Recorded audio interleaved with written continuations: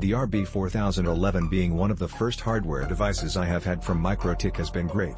Setup with the web GUI was pretty easy to follow.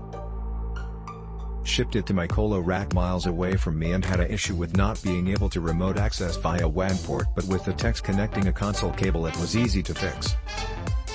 Is currently holding a full IPv4 and IPv6 BGP session with no issues.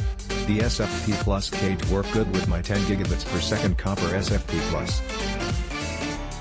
It is an amplifier for me, one of the best that I have bought. I would dare to say the best on the market. The contribution good sound. The era of real digital sound has arrived. High-res audio, low tango monoprice speaker 13,706.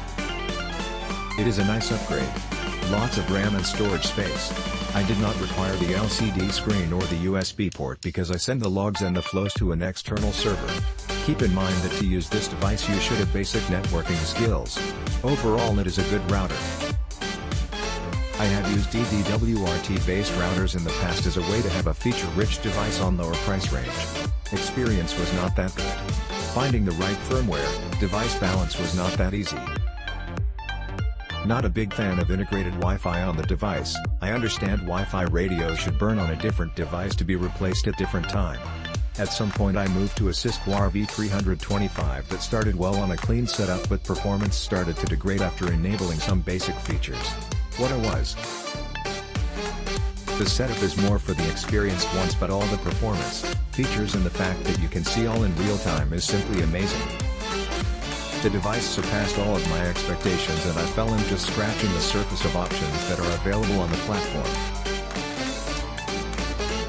I have been using this new MikroTik RB4011 for a month now, and it was a much needed upgrade.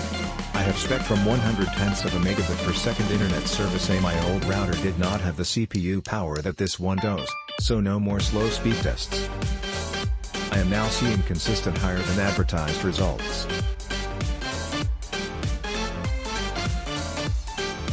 I have also noticed that pings in online games are lower and website page loads are faster. This is a device that should be set up though by someone who knows a little about networking, or knows a lot about networking, and there is a comprehensive GUI called Winbox or the SSH console to set up this. I have mine blocking known spam/hacker IPs, and I blockade servers with a DNS server.